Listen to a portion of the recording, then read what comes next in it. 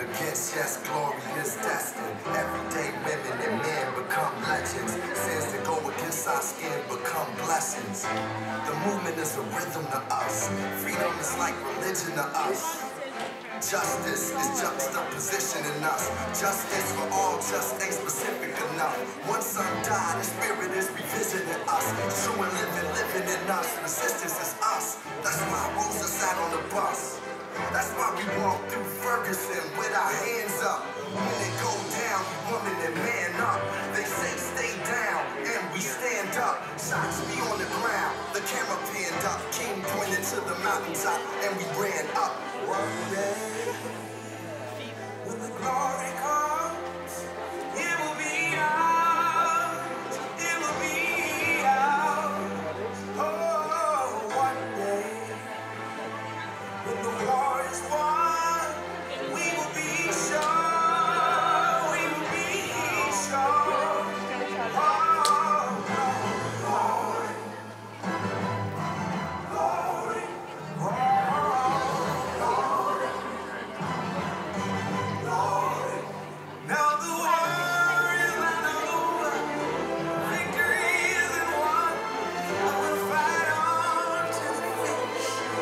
And when it's all done, we'll cry glory, oh glory,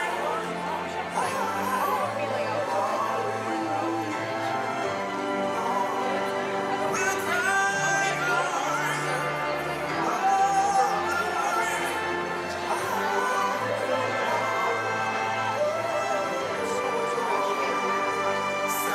now for every man, woman, and child. Even Jesus got his crown in front of a crowd. They march with the torch, we gon' run with it now. Never look back, we done gone hundreds of miles. From dark roads, heroes, to become a hero. Facing the league of justice, his power was the people. Enemy is lethal, a king became regal. Saw the face of Jim Crow under a bald eagle. The biggest weapon is to stay peaceful. We sing, our music is the cuts that we bleed through. Somewhere in the dream we had an epiphany.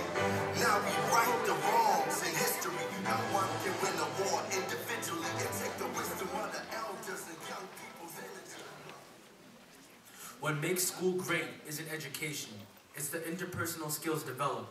Any kid can read a textbook and be educated, but the human connection is something that can't be replicated. Websites and online tutors can have your child highly educated, but social skills in schools can't be emulated. So when there's no diversity, and I'm surrounded by kids in the same circumstances, how can my thinking be challenged? I'm surrounded by an abundance of melanin. Do I have to go to college to see what it's like to interact with a peer who has white skin? It's like school has given me a key but put a latch on the door. My school wants me to dream to the moon, but lack the resources and has me lashed to the floor. I'm used to teachers leaving frequently, problems consistently, and they tell me it doesn't matter. Your lack of APs, SAT prep, college readiness, and school can't all be made up if you have persistency. Yeah, right. These positive resources leave my path to success derailed. How many poor black and brown students is the system gonna fail?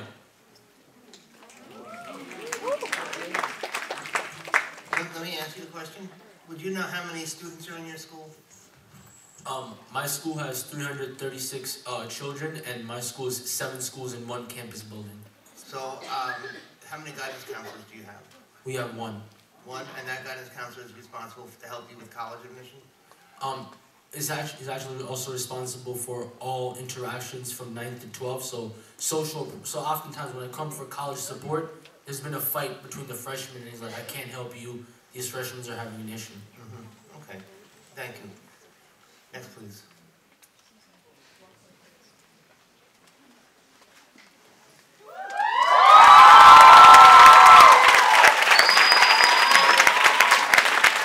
Thank you so much for coming on. Yeah, give yourself a round of applause, because look how much people we have a few hearts.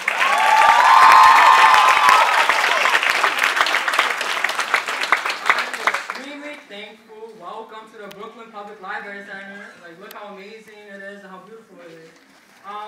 So we know that about 64 years ago, the Supreme Court ruled that separate but equal was not really equal with Brown versus Board of Education.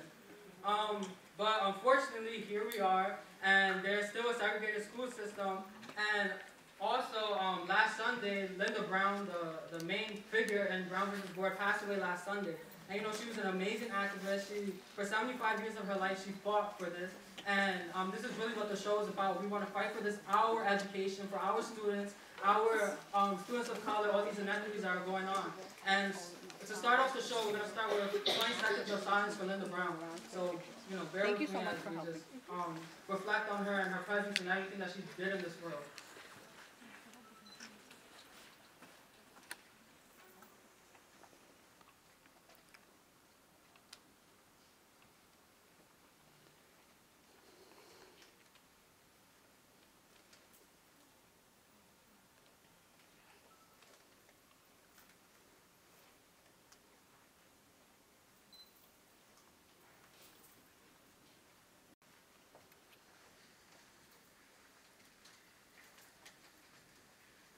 250,000 students in the system.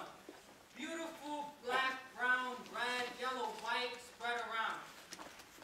A confetti of culture, multicolored paint sprinkled on the canvas of New York City. But there's no true diversity. As my eyes heavily glance along the city's skyline, I see people stuck in their own ways, gathered in their own place, as if we don't share 99.9% of the same DNA.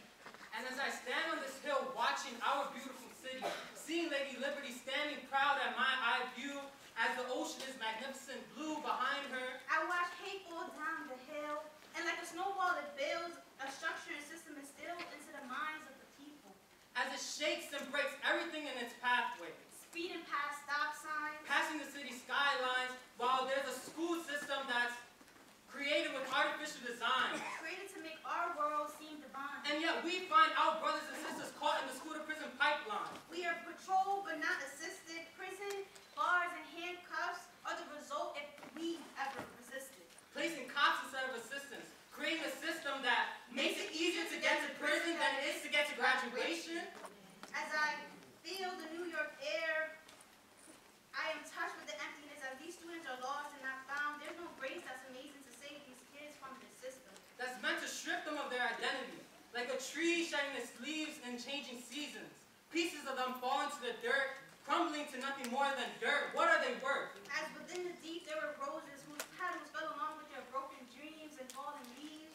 It's like a bad game of Jenga, with the system grabbing and stacking those who've been forced and cast below with those who've been on top. Growth was an unrealistic goal of quick success, not relentless and given equity.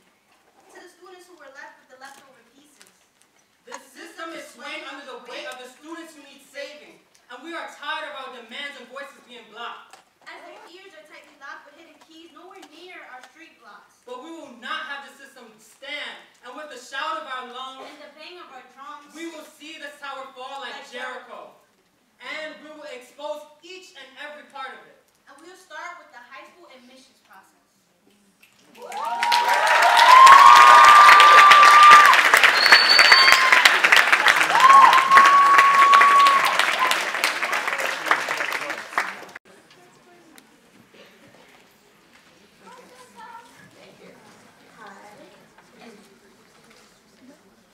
Can everybody hear me? Yeah. All right. I remember the day exactly. I was looking at the high school admissions book, and I was so confused. But with nowhere to run to, no one to help me, I went to where it was safe. And that was a small school in Hunts Point. And this school's my home. But as a senior now looking back, there's a lot of things that I started to question.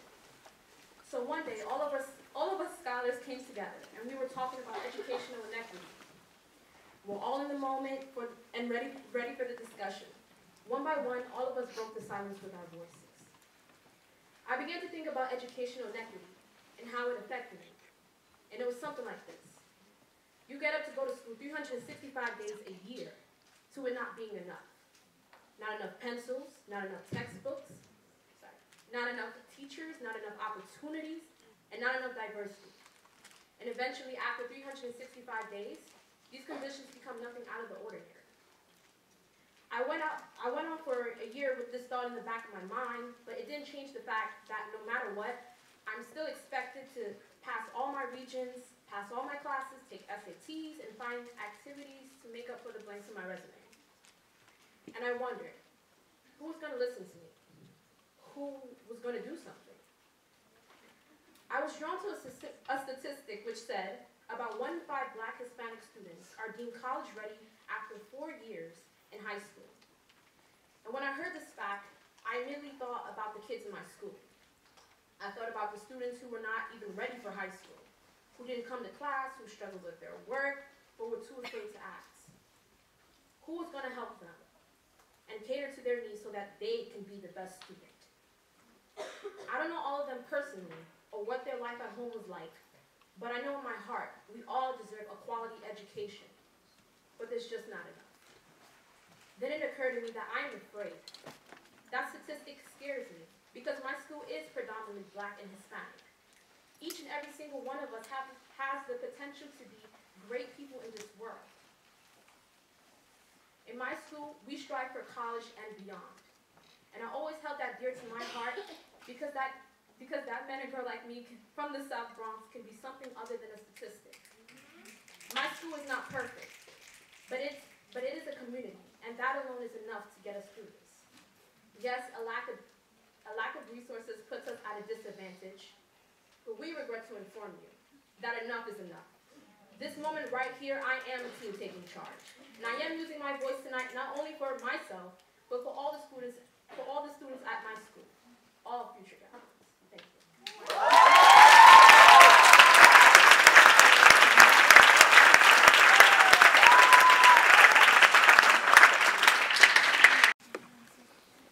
September of 2014. There I was, the salutatorian of my graduating 8th grade class, preparing myself for admission to my dream high school, Stuyvesant. Stuyvesant was that one school that was going to help support me and set a springboard for my future endeavors. My family wasn't well off financially. Oftentimes, we struggled, and there was constant worry over whether we had food in the fridge or we had school supplies. I wasn't expecting to enroll in an SHSAT course like Chapman or the Princeton Review, like my fellow affluent classmates. Nevertheless, I persisted. I sought out a free course/program that's funded by the DOE called DREAM. Upon hearing the name of the program, I knew this was my chance to really meet my goal. I was one step closer to Stuyvesant. Every Saturday morning, I would take a 2-hour train ride trip to the site where the program was held. My excitement and eagerness faded upon finding out that my course was set in a dilapidated building and my so-called instructor wasn't there for the purpose of instructing, but rather for the paycheck. I was only one of 6 students that showed up. We were given a workbook and told to start on page 2. I distinctly remember inquiring my instructor about a problem in the workbook, and as a response, my book was thrown back at me and I was told to figure it out myself. So there I was, figuring it out myself. October rolls in. I show up to the test with 2 crisp, sharpened number 2 pencils and almost little to no knowledge or practice for the test, thanks to my so-called course at DREAM. November, December, January, February, March. Results day.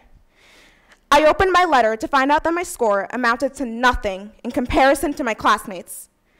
As classmates shouted that they've been accepted to Staten Island Tech or Bronx Science, my letter revealed that I was matched to my zoned high school. There I was, the salutatorian, matched to the zone program because I was poor. The specialized high school exam tests material that would not have been known to your average 8th grader unless a prep course was taken. Yes, the specialized high school test is race blind. Yes, the specialized high school test is bias blind, but we cannot forget that only less than 5% of Black and Latino students make up these schools. The dichotomy speaks for itself. Something must be wrong. We cannot forget that this barricades financially disadvantaged students' opportunity to attend an elite high school. Claiming that the test is non-biased is an absolutely vapid justification for keeping it in place. It subjugates thousands of overly qualified students simply because of their lack of resources and for reasons beyond their control. One test is not and should not be the determining factor of one's success. My story is only one of countless others that fell into the traps of the wretched mess that we call an education system.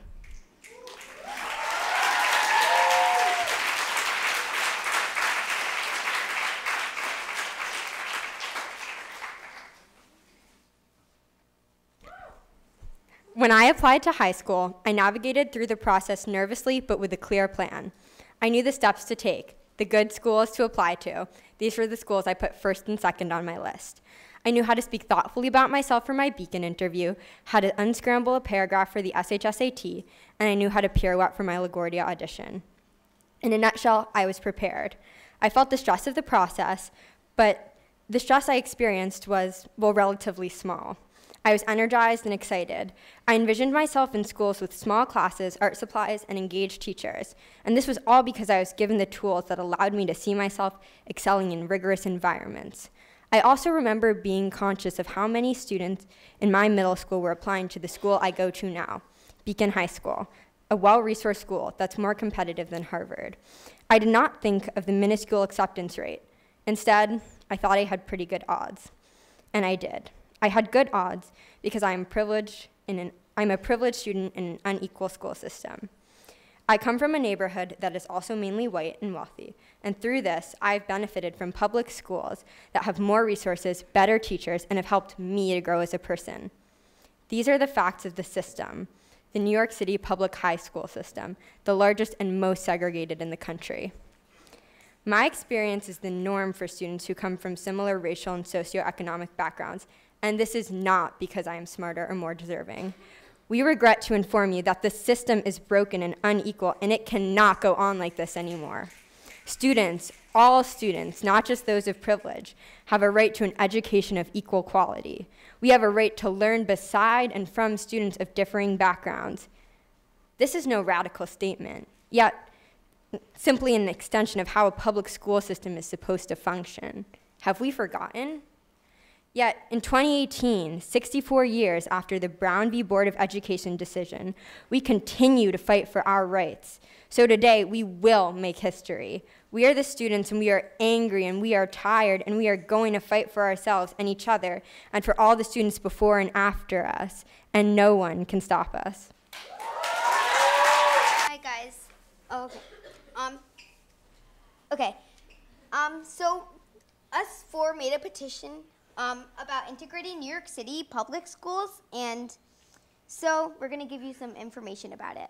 Despite the fact that New York City is hugely diverse, the city has one of the most segregated school systems in the nation, which we want to change.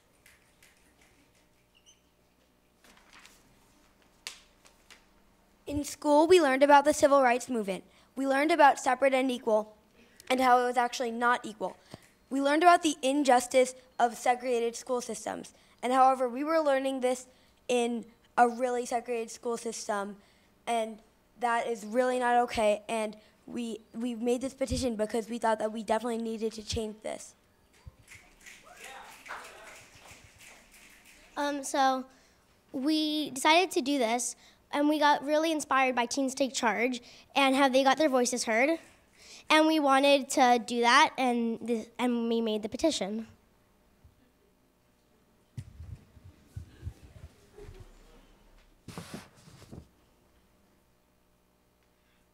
So we also wanted to say that schools should look like our city. Our city is hugely diverse, yet our schools are not. We also would like to give a lot of credit to Teens Take Charge, who we were really inspired by. And thank you, guys.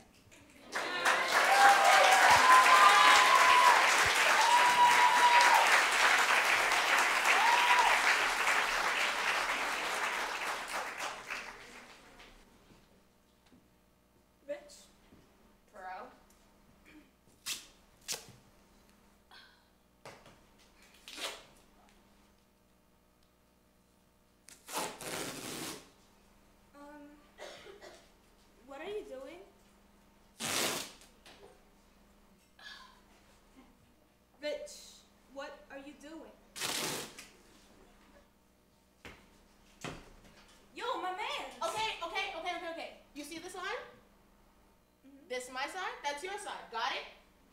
What the hell are you doing? Rezoning. What? This side is safe, that side is dangerous. Are you serious? You selfish prick! You see? That's what I'm talking about. That side is dangerous. I don't feel safe. We roughhouse all the time. Now it's a problem? That side is too dirty. Look at that nasty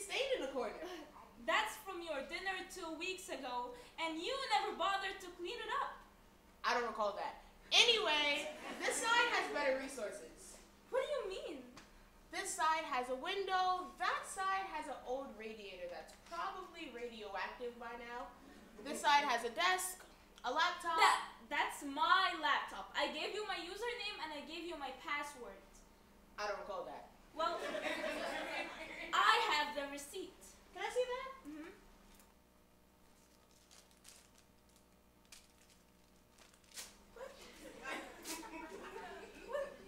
Wait. Okay. Also, this side gets better test scores. What do you mean? You know what I mean. If I knew what you meant, I wouldn't be asking you, dumbass. That's what I'm talking about. That profanity is so that side. What did you mean about the test scores? Oh, okay.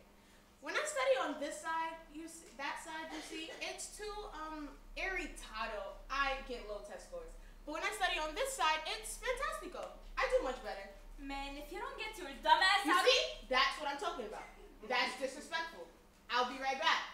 Stay right there.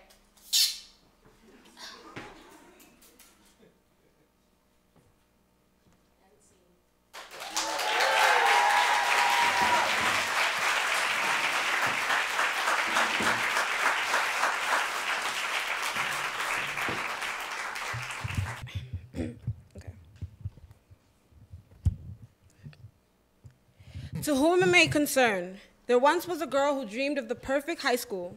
She took the test like everybody else and was very unprepared. And while the other kids took the test, can I start again, please? Okay.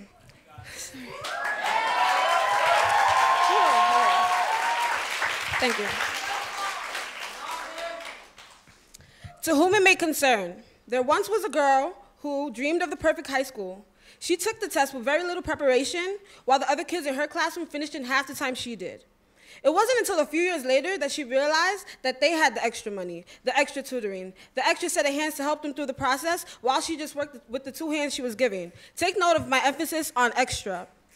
She was lost, confused, and unknowing. A few weeks later, she found out that she had failed. That's it. I'm not smart enough, she said to herself repeatedly as she wondered about the high school she would be placed into. If only she knew at the time that it wasn't about smartness. The system is rigged. Soon she heard that no one from her middle school had gotten in. A middle school located in the South Bronx, 80% Hispanic, 15% Black, 5% other. And not a single one stepped foot on specialized high school grounds. She carried home a thick book, High Schools Upon Hopelessness. She was fascinated by the colors of the book, but was even more confused by it. The idea of choosing a high school was more exciting than the real thing. The illusion of freedom of choice is a real thing that no one should ever be subject to. You're probably asking why you should be concerned about this little 8th grade girl. Sadly enough, that confused little 8th grade girl was me. I'm not gonna ask how many of you fell victim to the system, because one hand raised is already too many.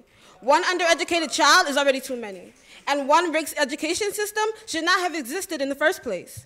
I regret to inform you, to those who don't want to see new and improved system, that we will see change. It may not be today, it may not be tomorrow, but I promise you that that day will come.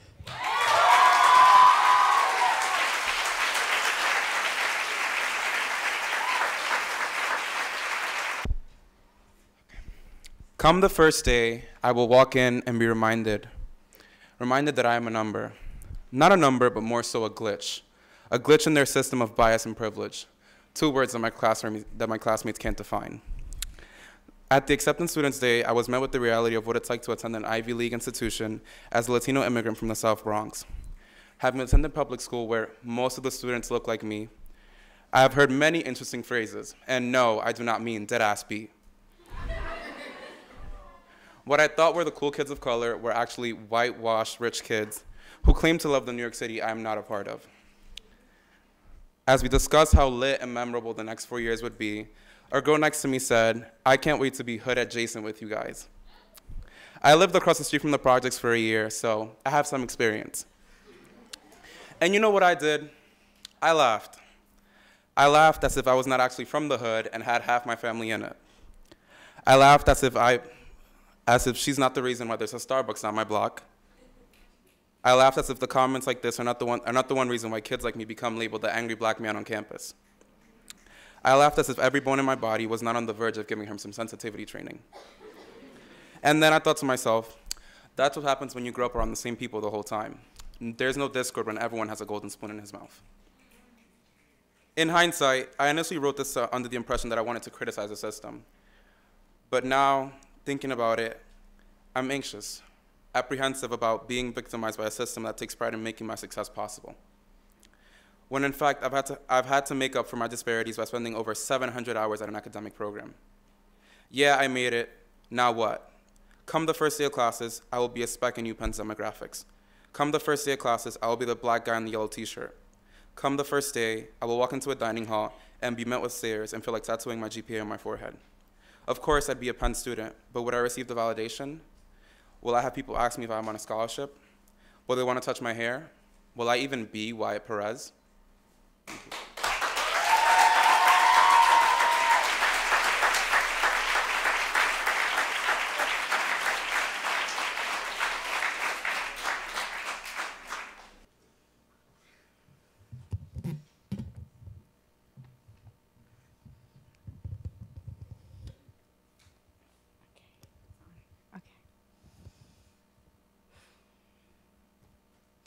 They run as if they were playing tag, pushing against each other, competing to see who's early enough, to who's fast enough.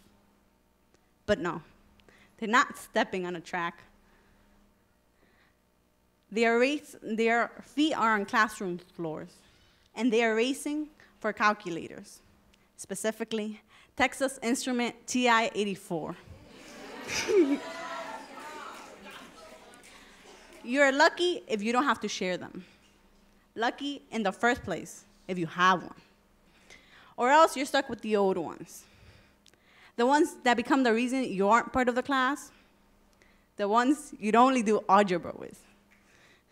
But you're in a calculus class. A class where having a TI-84 makes your life much easier.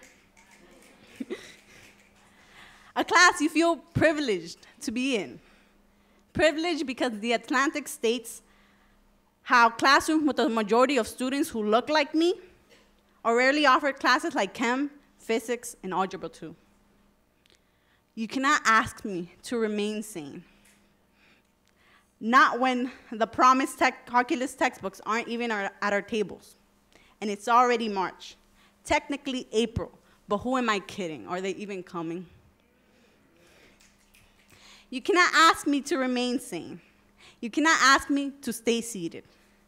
You cannot ask me to stay silent. Not when my education is barely the half as the students who don't look like me, whose pockets are full, whose resources are endless, whose futures are a given, whose parents' legacy is a promised seat at Harvard. I was a book thief. When I slept on cardboard. When I was ashamed to ask my parents for $1. When all my clothes were hand-me-downs. When my sneakers weren't Nikes. And my classmates' famous taglines was out of their lips. What are those? Yet even as a book thief, this system steals my education more than I steal mine.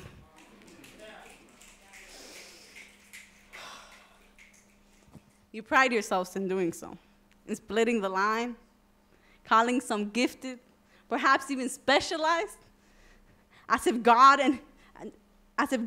said Hispanics, Latinos, and blacks are to be in underserved public schools, and Caucasians and Asians were to be filling the halls of specialized early colleges and privates.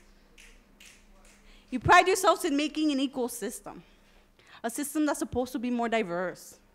But everyone has the same opportunity to take that test.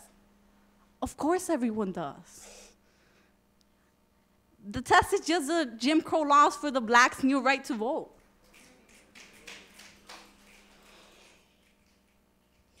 You pride yourself in being the most diverse city in the world. Yet your public school system is more segregated than in the South. You pride yourself in that your history doesn't include massacres and deaths of innocent children and people. You pride yourselves in owning the name of New York and not Alabama or Mississippi. But why pride yourselves in all that? We ain't talking about history. We are living the present. And before you know it, New York is in a textbook in the chapter on school segregation. A textbook a black student wouldn't touch. And perhaps we may not have photos stating whites only, but when you call school screened, we have to question who exactly you're trying to screen out.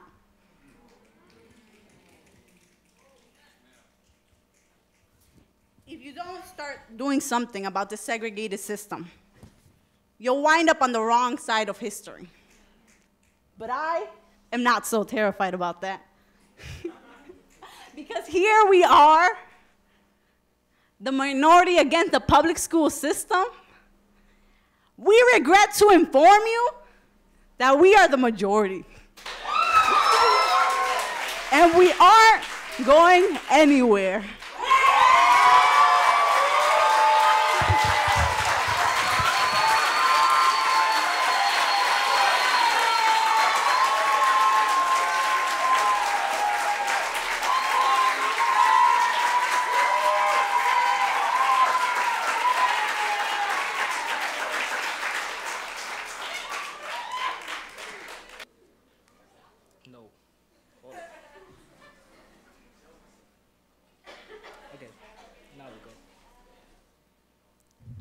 Stand still.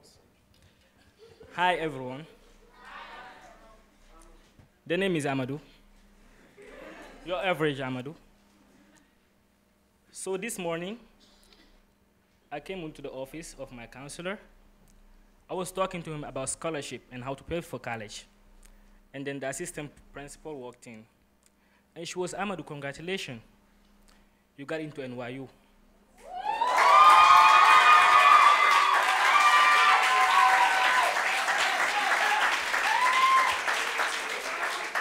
Thank you. But for some reason, I wasn't filled with pride. Instead, I was regret. Because I got in because of the HOP program. And then she continued talking. In the 7 years that I have been here, you are the first one that we got to get into NYU. Then I was wondering, I wonder why that is. That takes me back 2 years ago. When I first arrived to the United States, I went to Fordham to look for a school with my brother. And they looked at me. They didn't ask me to take a test. They didn't ask me what grade we were in when we were in Africa, West Africa, Guinea.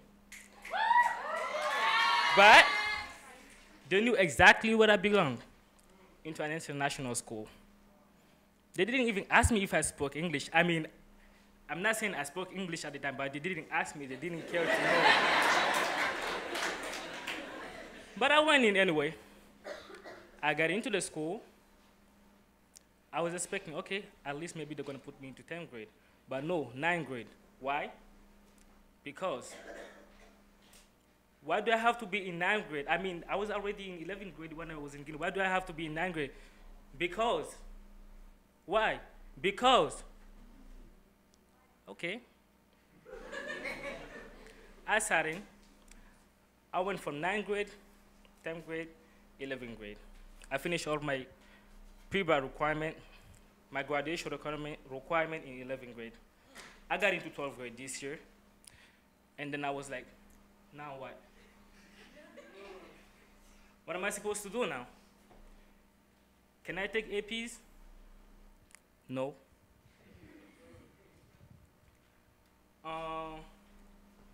What college preparation courses do you have? You have one goal for kids that are failing. I mean, I'm not failing. I already finished with all my, but that is there. Okay, I'll take it. So that's how it went. That's why today, in the morning, when my teacher asked me if I would come here and represent our school, I didn't think twice. I knew I wasn't prepared to come here and talk. I didn't write anything, barely. I got here, when I was standing here, that's where I wrote whatever I think I was going to speak here. I thought that my story was going to be enough. But then I remembered, this is not my story. This is her story. And her story too. And her story too. We came here, they didn't ask us, where do you want to go? What college do you want to go to? What class do you want to take? But they knew exactly where we was, where we were supposed to be. And we didn't want to be there. None of us chose to be there. So, I'm thinking right now, what do I regret to inform you?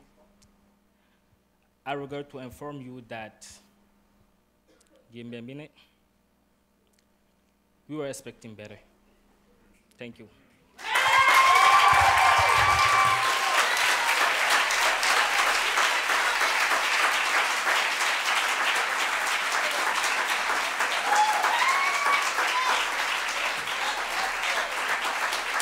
I have gone to 3 types of schools internationally: private school, public school, and charter school.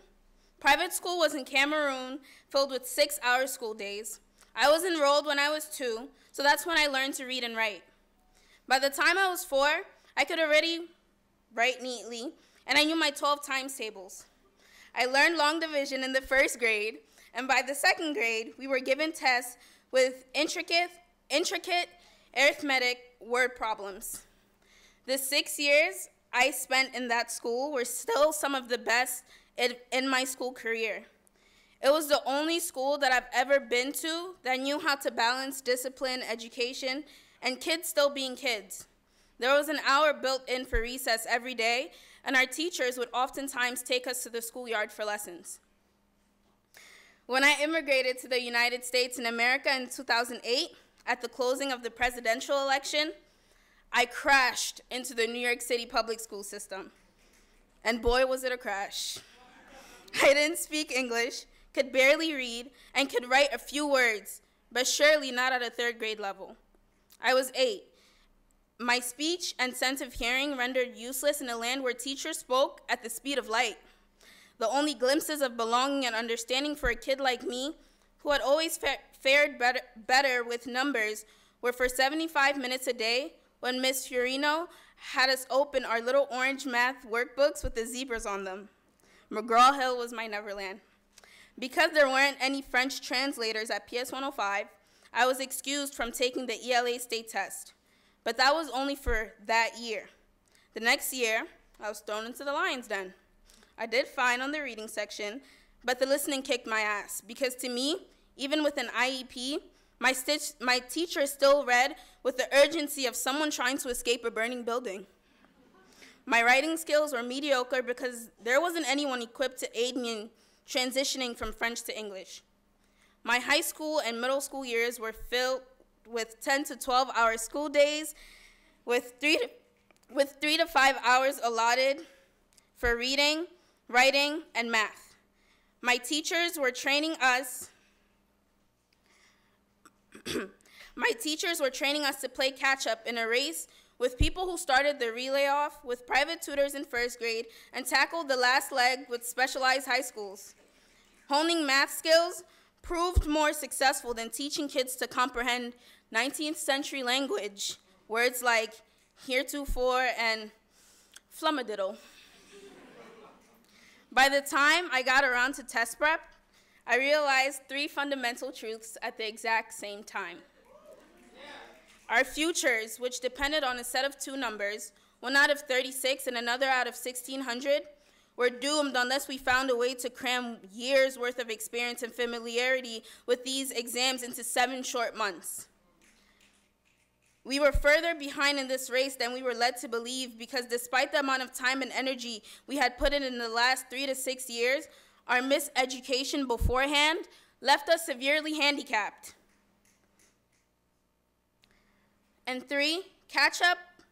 doesn't compare to continual, constant, and steady preparation. And it's not fair to compete when you don't compare.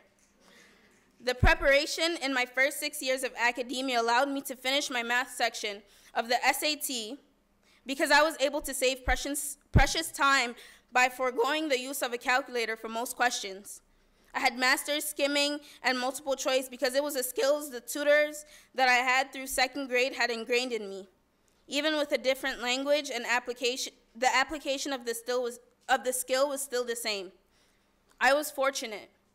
Most black and brown students in the New York City public school system, especially immigrant children, are not because they've inherited a cyclical curse brought on by school segregation, characterized by inefficient and deficient resources.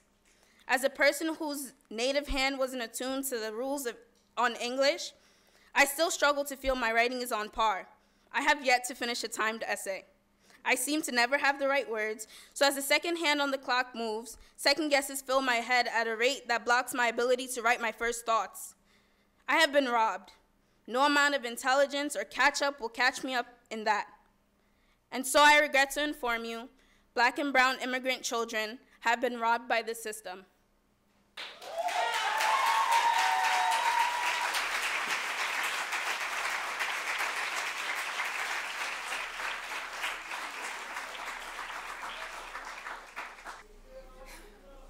The other day, I was cleaning around the house with my mom. Hi, Mom.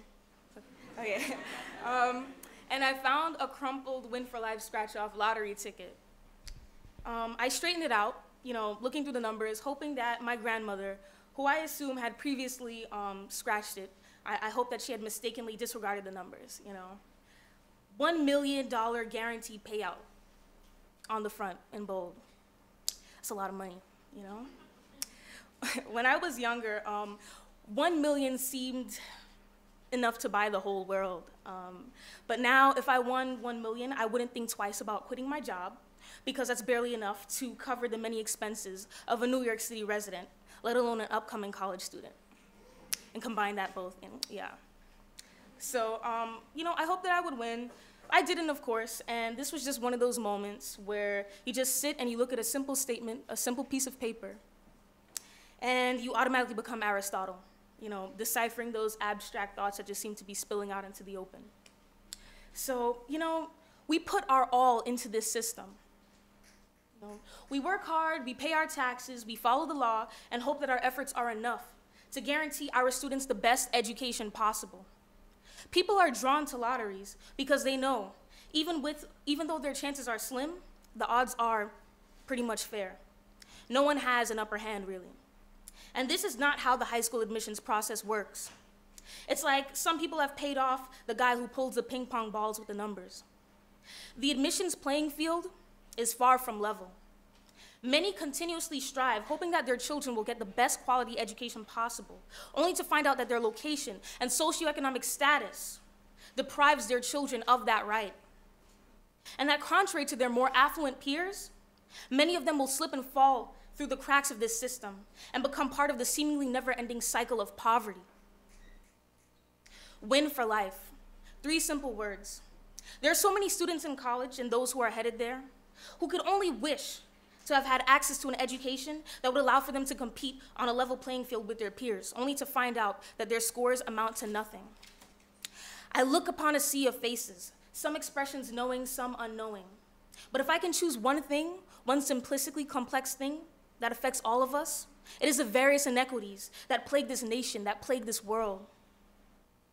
One of the biggest issues we face in New York City, one of the most diverse cities in the nation, in the world, is educational inequity and school segregation.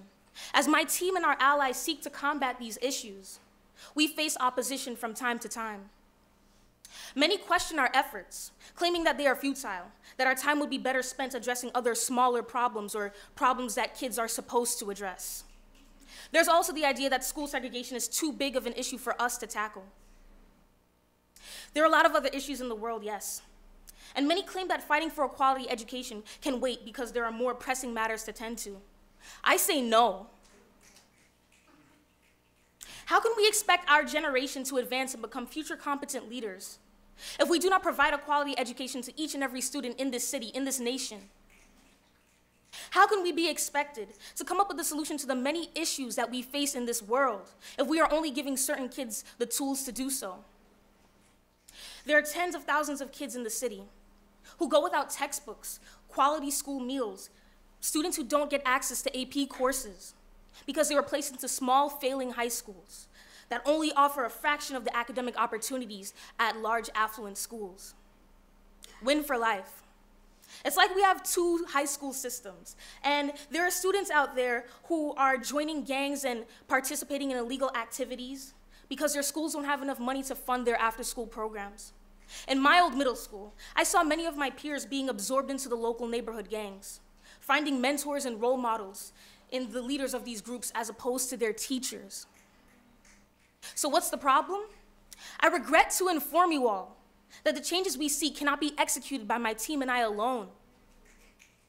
Because we seek to improve upon the conditions in our school, in our society.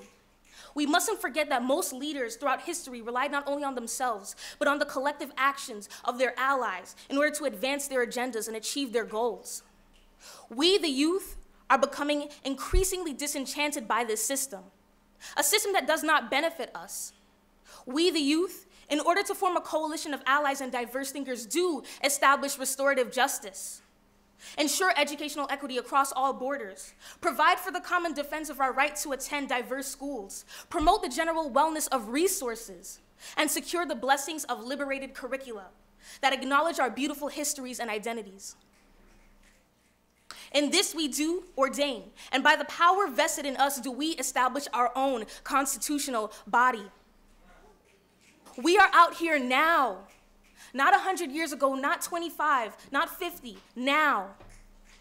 I look upon a sea of faces, some expressions knowing, some unknowing. But if I can choose one thing, one simplistically complex thing that affects all of us, it is the various inequities that plague this nation, that plague this world. Win for life. Will you stand on the sidelines, or will you help us to transform our school system into one that will support future leaders, students, change makers, and revolutionaries? I will no longer ask you, what's the problem? No. But now I will ask you, what can we do about it? Thank you.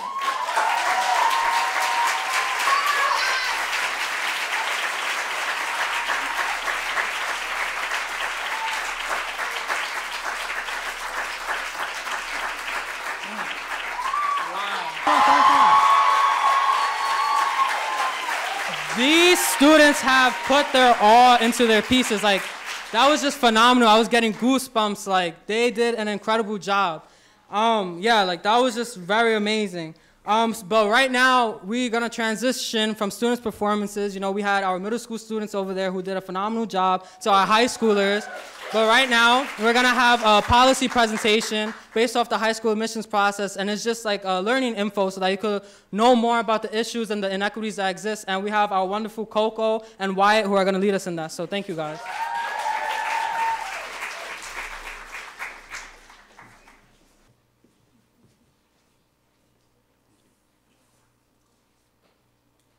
Hi, I'm back up here again. Very happy to be here. My name is Coco Rum. I'm Wyatt Perez. Good evening, everyone. And so what we're going to present to you all now is our enrollment equity proposal. So as you can see, the New York City public school segregation in a median school and a representative school, the differences are very obvious. You have more representation in the representative school than in the median school. And the median school like kind of exemplifies what's the system throughout, like, for the most part. So the DOE has addressed racial and socioeconomic segregation, but what we wanted to bring into the conversation was academic segregation. And what's really important to understand with this is that these three forces are all interconnected. So there are dozens of screen schools in New York City which have the best performing students. And when I was applying to high school, I had no idea what a screen school was. Neither did anybody in my family. And for me, I go to a screen school, so it was definitely something that was on my mind. It was, you know, interviews and writing and auditions. So, out of the many schools in New York City public school system, we want to focus on two schools. School A, which is a screen school, and School B, which is not a screen school. School A, as you can see, has a huge presence of white and Asian students and a decent presence of Black and Hispanic students and others. What we'd like to point out is that the free or reduced lunch population is 24%, and that speaks more so to the economic aspect of the school itself. So you have 24% of students who need like economic resources. And that's compared to 75% around that for the whole city. And then you have School B. So School B is overwhelmingly Black and Hispanic with really small populations of white, Asian, and other students. And 84% of the students in School B qualify for free or reduced lunch.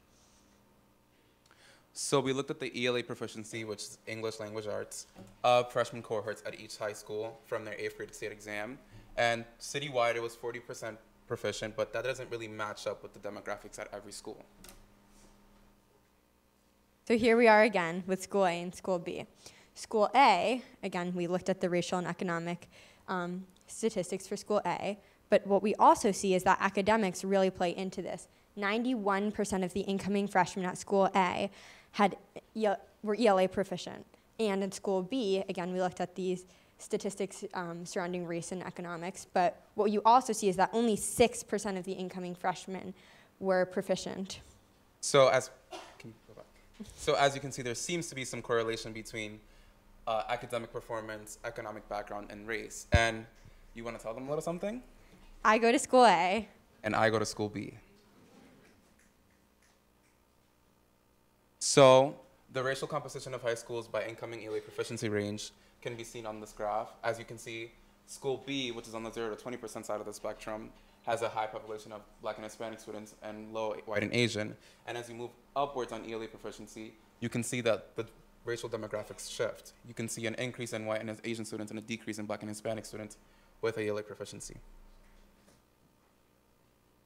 So that last slide, lot of numbers going on there. So we're just going to zoom into the 155 schools that fall into the 0 to 20% range of incoming ELA proficiency.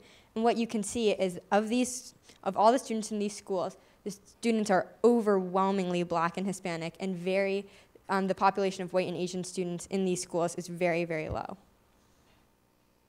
Now, 148 high schools have college readiness rates between 0 and 20%, and 144 of these schools have a proficiency rate of 0 to 20% in math, ELA, or both. So renewal schools. You may have heard this term thrown around, but in the Bloomberg administration, schools that were underperforming tended to be shut down. But when de Blasio came into power, there's kind of been a shift in the way we approach these schools. And so what you can see here with this quotation is that schools that are underperforming have been transformed into renewal schools. And the aim is to help these schools by pouring resources into them to help them kind of improve, have better results. And so let's see how it's actually been going. So the administration has spent $582 million on these renewal schools. And now we're going to see what that's covering and what it's actually doing. So this $582 million, ton of money, has been going into kind of these 10 different interventions. So you can see them for yourself, but a few include community partnerships, longer school days, guidance counselors, and none of them address enrollment. But wait, Coco, shouldn't schools already have parent engagement and guidance counselors? They should. They don't, though. That's bad. So the incoming proficiency at 31 of these renewal high schools is, as you can see, relatively low. You have 0 to 20% for math and ELA, and only some schools have only math proficiency between 0 to 20%. So clearly, the resources that are being put into these renewal schools are not making the change that needs to happen. The results, not so great. So what you can see here is the rate of change in these schools has been really slow, and although these are well-intentioned efforts, what's been happening hasn't really been changing the way things in these schools are going on. So what can we do? We can have some simple enrollment regulations. So increase academic diversity, it can reduce racial and economic segregation, and improve outcomes at low-performing high schools. At the cost of what, Coco? $0. Yay! So in order to kind of address these inequities that we've been speaking about, we have a few proposals. So our first proposal here is to set cutoffs for minimum academic diversity of incoming freshman classes. So the idea behind this is that the 62 schools in the 0 to 10% would have to be raised to be above this 10% rate. And then, and this is again addressing the incoming proficiency rates in terms of ELA. And the 14 schools, not including specialized high schools, that are in the 80 to 100% range of incoming ELA proficiency would be moved below this. And so that would be kind of a way to achieve academic diversity. And through increasing academic diversity in these schools, we'd also be working to integrate these schools racially and in terms of socioeconomics. So our goal is to see incremental change every year. So every year we want to push the limits closer to the goal, which is 80% of students. So if one year it's 10% of ELA proficiency, the next year we want 12%, 15%, and so on and so forth. And then you see the same thing happen on the other side of the spectrum. The schools that already have the majority of high-performing kids want to move that down a bit to, let's say, from 90% to 85% to 82%. Proposal 2. So this one is actually really simple. The idea behind our second proposal is just to give students more information. So a few of our students giving testimonies have spoken about how daunting and confusing the process is when you're applying to high school. And one of the things that you're given is the high school directory, but there's a lot of information missing from these directories. And so what we want to do is inform students about a school's SAT scores, proficiency rates, and college readiness rates. And when I speak about college readiness, that is kind of a bar that's been set by CUNY for New York, I believe, and it is a numerical judgment. And so this is kind of the page for why it's high school. Yeah, so when I was applying to high school, I was already there for middle school, but I didn't really have the information that I now know. So I didn't see SAT scores, I didn't see college readiness. I saw 79% of students graduate in 4 years. I'm like, that's pretty good. Like, that's a good thing. But now, like, had I known this information, I think I would have made like different choices and have taken other things into consideration as well when I was applying.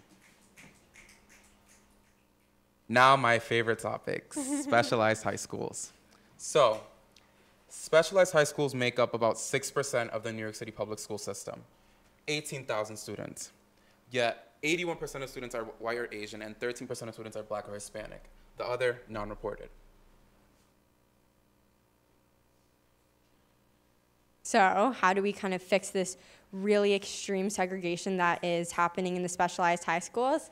We replace the SHSAT with proportional allotment. And so before I explain what this looks like, just want to give credit to Lazar, Treschan for all of this research and this proposal specifically.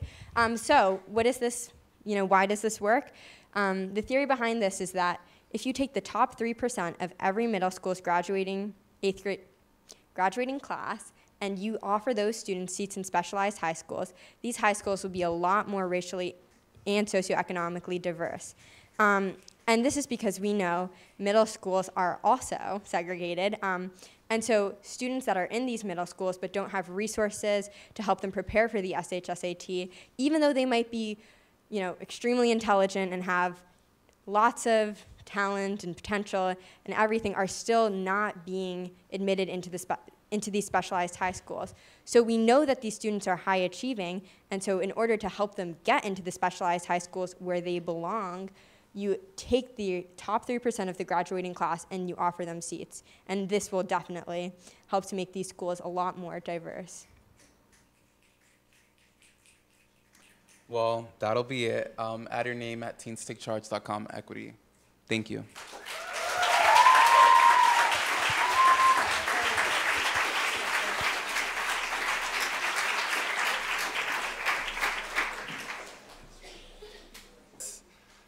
We are always blown away to actually see it come to fruition. Can we give it up one more time for every student who's been up here tonight?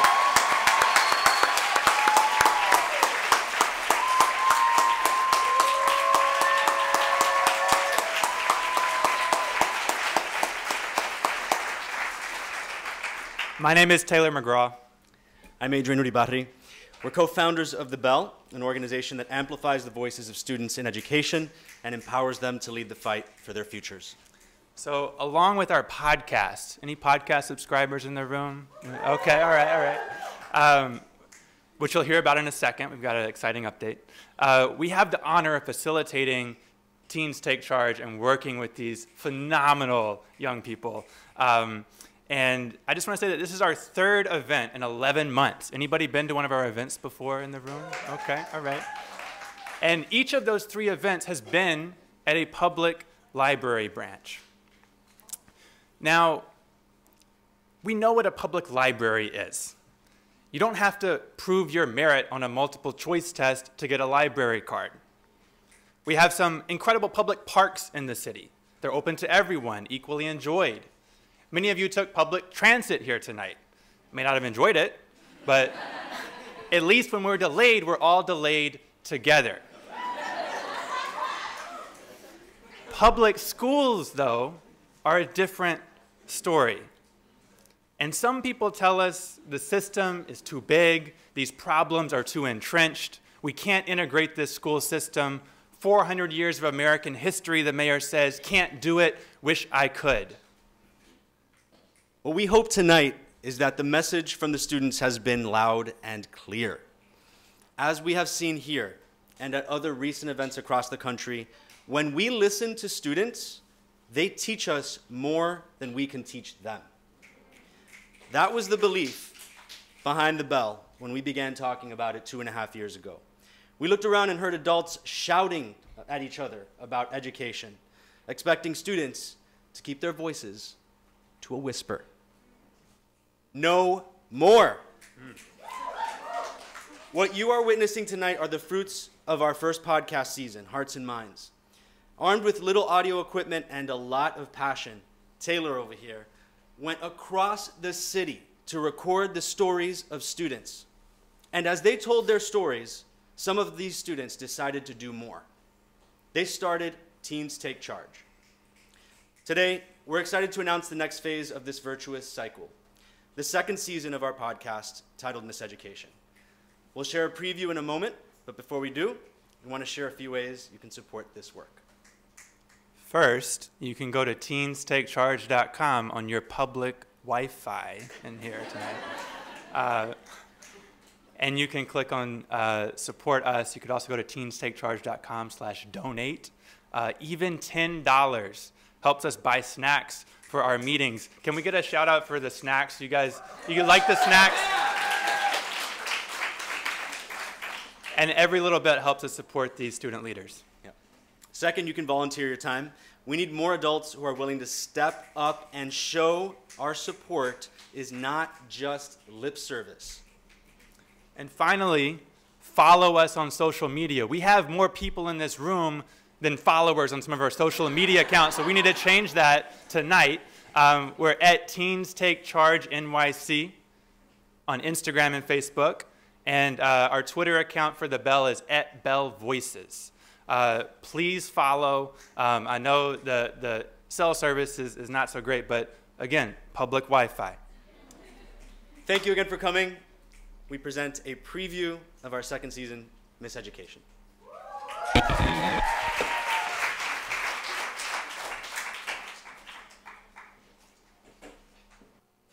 Education is the preeminent civil rights issue of our time. If New York City has a 1.2 million student body, and you allow it to be segregated in that way, what you allow is an educational caste system. The high-performing students go into this top-performing set of schools, and the higher-need students end up in the other schools. There are kids in those schools right now, so while we're trying to figure out what's the best way to reform the system, we are putting kids through schools that are not educating them. This spring, the Bell returned with an all-new podcast, Miseducation. We're taking you inside the largest and most segregated high school system in the nation. And by we, I mean the experts. Wait, who are the experts? We're the experts. We're the students of New York City. They're creating the stories you'll hear this season, start to finish. We can no longer tolerate a status quo in which there are perceived quote-unquote good schools and quote-unquote bad schools, depending on where you live. That's made a joke from Lazar. He's the head of the school system here. And even though he talks a good game, we haven't seen enough progress. We have certain communities, we have a graduation rate in upwards of the high 90s. We have other communities, such as in Harlem, where the graduation rate for boards hovers around 45%. 8 hours a day, 5 days a week. We know the system better than anyone. Starting when I was 4 years old, I was just separated from anyone who looked different than me. I was imagining that I'd be treated like Ruby Bridges. I opened up a letter to reveal that my score amounted to nothing. School was very chaotic. They couldn't really control it, so schooling for me was really hard. It literally came in between me and my friend's head. We realized it was a bullet. Half the class got on the floor and crawled out. And the day after, we were placed into the same room. We were studying for the finals, and my teacher completely skipped over Africa and South America. When I asked why we didn't do it, he said, what did they actually contribute to society? Listening to students forces us to confront the realities in our schools. From the admissions process to course offerings, mental health counseling to sports access, we're tackling the inequities in this system head on. How do we become the fairest big city in America? By listening to the voices of the people. I'm Taylor McGraw. I'm Sabrina. I'm Roberto. My name is Zoe.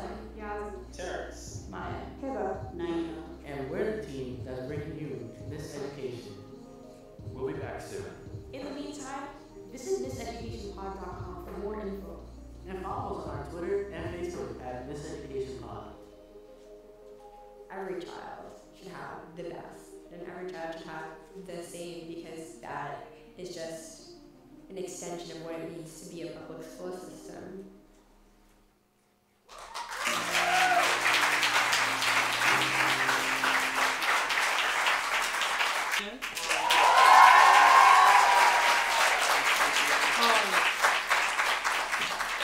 Quick history, that's actually how Teens Take Charge got started. Me and Whitney were featured on the podcast Miseducation.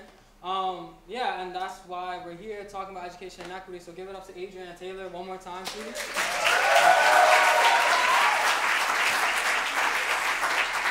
So right now we're going to be transitioning to a panel discussion between adults who are well-versed in education and students who are from our team.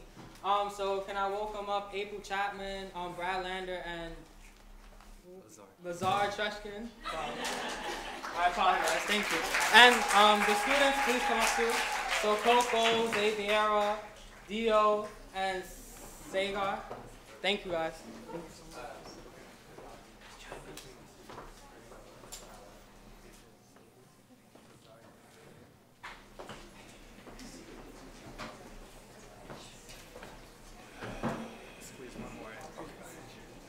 Tight on the end, right?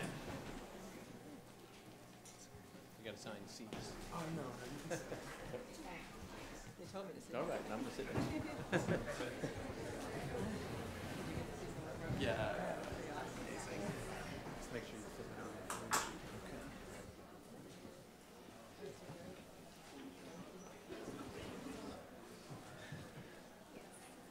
All right, ladies and gentlemen, good evening. One more time, my name is Sagar Sharma. I'm not sure if you guys have seen me before, but thank you all for being here. Thank you to every single person that's sitting on this panel, the adult leaders along with the student leaders. We know that student voices or adult voices alone do not make enough change in New York City, so the only way that we can make a change is together. Not just us, but every single person in this room has an effect and has that change that we would like to see in New York City. Now, what I would like to do is start it off with intros so that every single body in this room knows who's speaking and knows where we're coming from. So please, start us off. Thank you. Good evening. Wow, it's an honor to be here. I just want to give it up one more time for the young people and those incredible performances in that. It's like we're asking young people to take responsibility for solving some problems we've created in a pretty big way, and this suggests at least that you guys are totally capable of it. So it's an honor to be here. My name is Brad Lander. I'm a member of the New York City Council. I represent some neighborhoods in Brooklyn, not too far from here. I had the honor to be with you guys at the Schomburg for an earlier Teens Take Charge event, which was great. And along with Richie Torres, I'm a co-sponsor of the School Diversity Accountability Act, which started pushing the city to measure and track and make progress on school integration. Yes, hi. Thank you so much for this wonderful program. It's really inspiring, and I can see that we're in good hands for the future with these kids in charge. My name's April Chapman. I'm the Brooklyn member for the Panel for Educational Policy, and I've been in that position for about a year. Prior to that, I should say I grew up here in New York and Brooklyn. I went through the public school system and was in a very segregated elementary and middle school. And then when I went to high school, it was definitely more diverse, and it opened up the world for me. So I look forward to engage you all in discussion. My name is Xavier Azim, and I'm a senior in Democracy Prep High School. Okay. Hi, my name is Lazar, Treschan. I appreciate everyone who's taken made an attempt at my last name until now, so thank you. Amazing to be here, so inspired. I do youth and education policy at the Community Service Society. Also grew up in New York City, went to public schools here, and really, again, excited to be here. Hi, I'm Coco Rum. I'm a junior at Beacon High School. Hello, everyone. I'm very happy to be here tonight. My name is Diogene Artiles, and I'm a senior at Forest Hills High School. Thank you. All right, so now that we all know who's sitting up here, what I'm going to do is I'm going to start us off with a quick little question. Now, the first question that I have for every single person on this panel, and I'll start it off with myself once asking, is should there be high schools with screens? My answer is no.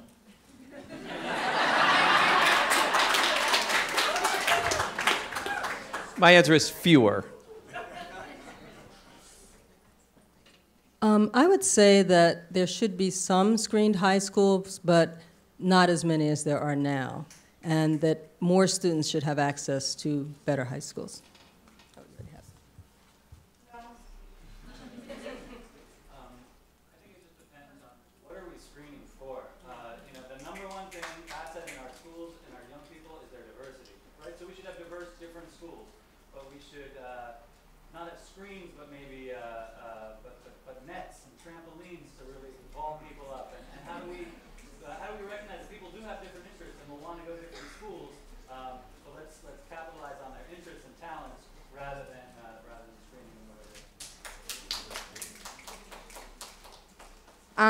I think, pretty much no, but I think screens can be effective if they work to actually help integrate schools. And I think, again, also sometimes screens can be used in terms of, like, if I really like to do art and I want to go to a school where I want to do art, that can be an effective use of screens, but I think the way screens are used now is not acceptable.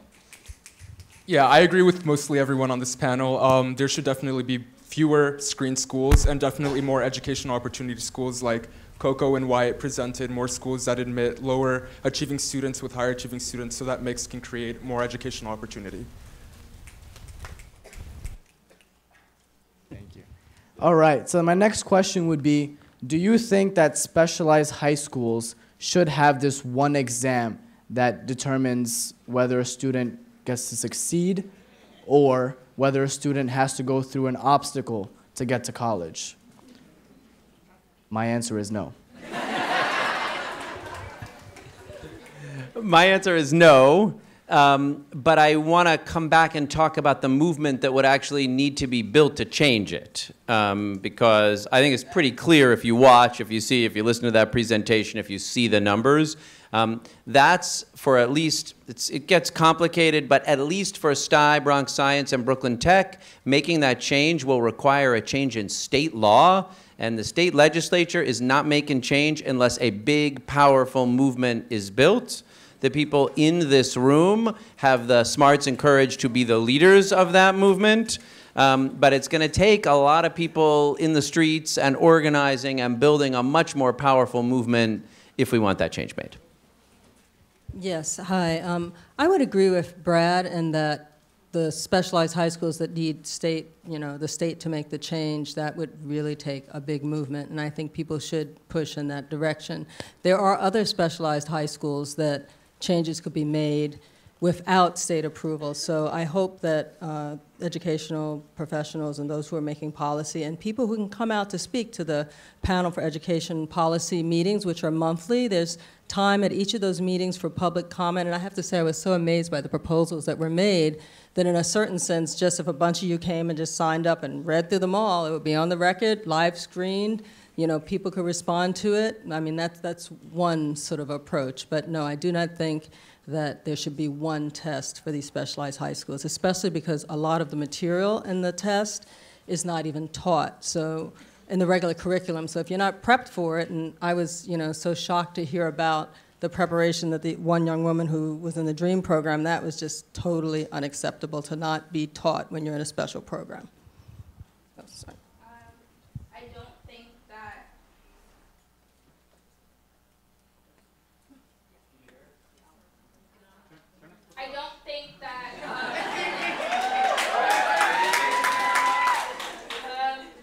think that there should be a specialized high school test. I think the specialized high school test is blind in the sense that it is blind to it, the way it perpetuates racist and classist structures. So it is, you know, race blind or need blind, but it requires a certain amount of preparation that is not need blind or race blind, because we often find that there's a huge intersection between the people who cannot afford the preparation for these exams and black and brown, you know, students and families. What she said. The specialized high school admissions test is the tiki torch of the white supremacy system that is public education in New York City. That should be the easiest thing to take down. And yes, it is only 6 or 8% of students, but it is so symbolic. It is that tiki torch in the movement that we need to lop the head off of that and move down the line. Yes, we need a state legislation, but I'm tired of hearing local officials say that what we first need is the mayor to say that he's against it, right? And nothing's going to happen at the state level until he says he's against it. So that needs to happen. We need to make the change in the other 5 specialized schools, show not only that the sky doesn't fall, but that those schools get a lot better once we diversify and integrate them, and use them as models for this movement that we need to do to change the oldest 3 specialized high schools. Yeah, I feel like I can't add much to what has already been said. Yeah, plain and simple, no, there should not be one test.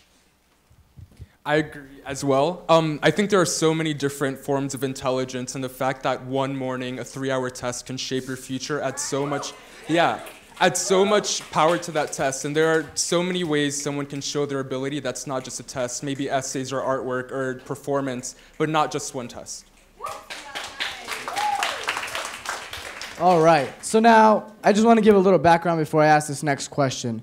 Now, I have the honor of sitting on the School Diversity Advisory Group, and I have been able to see New York City's diversity plan. And for one of their actions, what I read was their definition of diversity was that a school that is diverse has a population of no more than 50% of black and Latino students in a school. Yet there are, but there are still so many schools that have over 90% of students that are black and Latino. So now my question, in a few brief words, would be, what is your definition of diversity? Because my definition of diversity is that there is an equal representation of all races, not more than 50 and definitely not 90%. I mean, we have a very diverse city, just a segregated one. So, I mean, the benchmark is the percentage of students in each school should come as close as possible to matching the total percentage of students in the whole city. That is a meaningful minority of African American and Latino students. The system is about 70% African American and Latino. And schools absolutely can succeed with 70% African American and Latino students. Look, they can succeed with 90% African American and Latino students. But if we want are schools that reflect the diversity of the city and kind of guarantee that we're going to treat them all equally so that resources are allocated in a way that isn't biased based on whether they're whiter, then that's the right benchmark.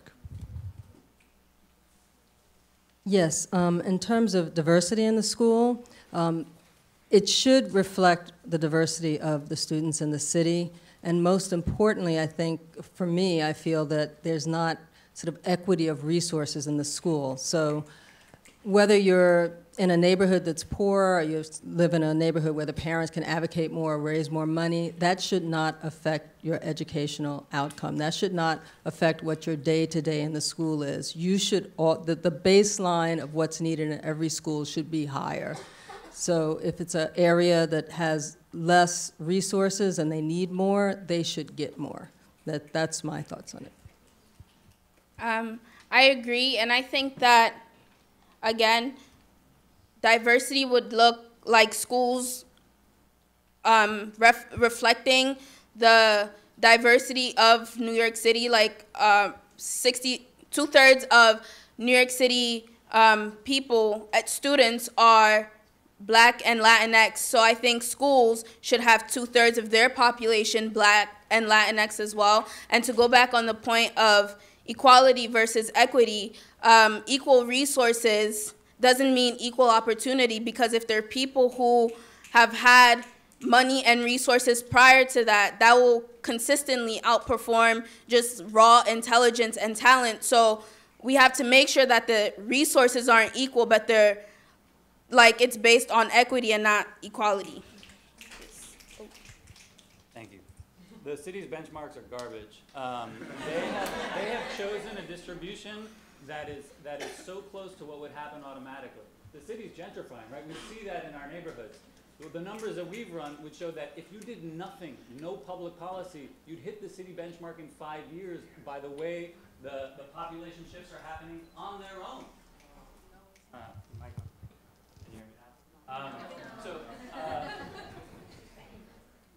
How about this? If you just waited 5 years and did nothing, just because of gentrification, just because of the economic changes that are happening in the city already, you would reach the city's benchmark in its school diversity plan. That is a fake plan. What we need to be doing is real policies, and let's not even talk about what's happening inside of our schools. My daughters go to the school down the block, PS9, which is being destroyed by a G&T program that segregates the classrooms inside the same grade. It would be that school has a perfect distribution of students.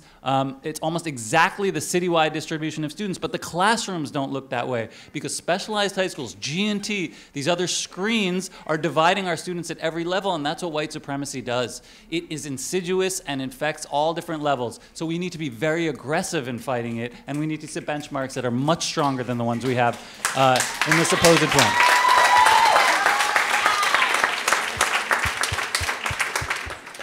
Yeah, definitely in agreement. I'd just like to add, though, that I think diversity definitely means that our schools should be representative of New York City's demographics, or I should say the New York City student body's demographics. And I also think that diversity means diversity in terms of socioeconomic backgrounds, diversity in terms of neighborhood, and all sorts of these other things. I think there's many forces that go into making a diverse school, but definitely having schools where where the students are representative of the city, that's one of the main things. And yeah. Mm-hmm. Definitely, I agree with everyone on this panel once again. Yeah, being the last one here. Yeah. Along with racial diversity, another very important type of diversity, I think, is intellectual diversity, the backgrounds people bring into a classroom. And that is not possible when, as everyone said, when a classroom looks the same. A story a black person or a poor person can bring to a classroom is very different than that of a white person or an Asian person. And having this diversity in a classroom inherently improves intellectual diversity, the exchange of thought that we receive in a classroom. Yeah. Can I add one more thing here? As I think this set of answers reflects something that's important for all of us to try to change in how people think when they hear integration.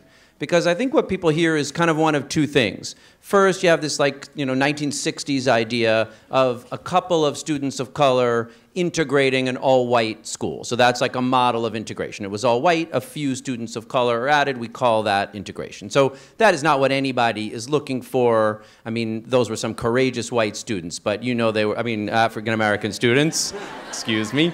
But they were like subject to racial terror. That is not what we're trying to do, is like set people up to be terrorized. So a second thing I think people hear is we're going to gentrify schools. So like a form of integration is the schools of Sunset Park will be integrated because Sunset Park will be gentrified. So that is also not what we mean. I think what we said here is the form of integration we want is that the schools reflect the diversity of the city, and that would be true for all the schools, School A and School B, as we saw it up on the board before. But it's a lot of work to do to help shift people. That we had in our in this very meeting, right? So what I would like to hear, or what we would like to hear, is just a few words or some insight about what you think about the proposals that were made by Teens Take Charge and by the students of New York City.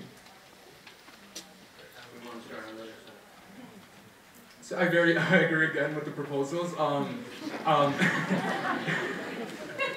One I think of the best proposals that were proposed was educational opportunity proposals. So having a diverse amount of students performing, so the lower 25%, the middle 50%, and the top 25% of students going into public schools. I go to Forest Hills High School, and the law program there that I go to is educational opportunity et op. So there's a mix of intellectual ability, and I think that encourages lower achieving students to get to the mid-range and mid-range students to try to mimic the top 25%. So having that mix really encourages us as a community to match each other and succeed together.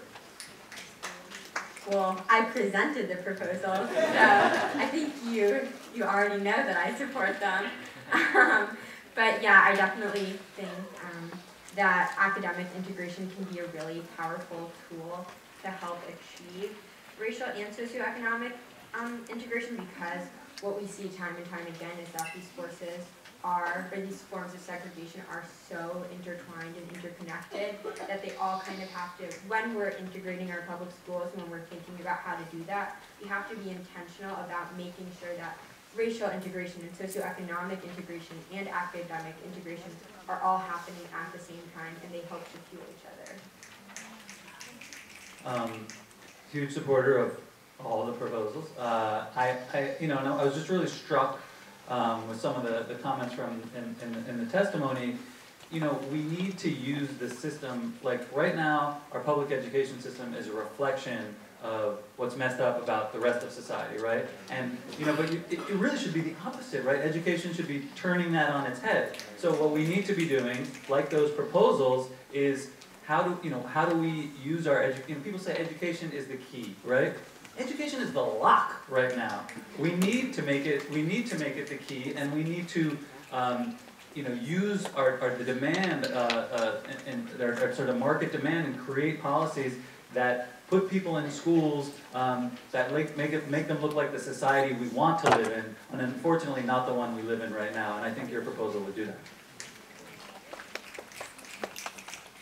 I agree.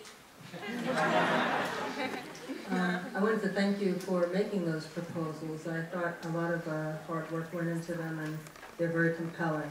Your first proposal about increasing academic diversity, I think that would make a huge difference. There are schools now that I think it's called Educational Opportunity et op, where they take the different percentages, as you mentioned.